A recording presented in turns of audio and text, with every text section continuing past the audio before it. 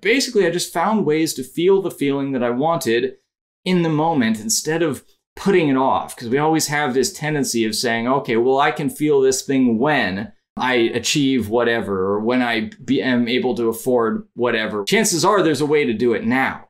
Now, for a lot of people, they just kind of focus on the things that they don't want. Getting what they want is really like not even part of their imagination because they're so focused on what they don't want. They're focused on their bad boss, or they're focused on their bad relationship, or they're focused on their car that's breaking down, or whatever. You really want to break that habit, because when you focus on the things that you don't want, you tend to bring more bad things to you. It's just kind of a law of nature. And you know, you can explain that in kind of mystical terms, in terms of law of attraction, or you can explain it in practical terms. But if you tend to have that mindset, which most people do, it's normal, you know, don't beat yourself up over it. But if that's the case, just ask yourself, well, okay, here's the thing that I don't want. What's the opposite of that?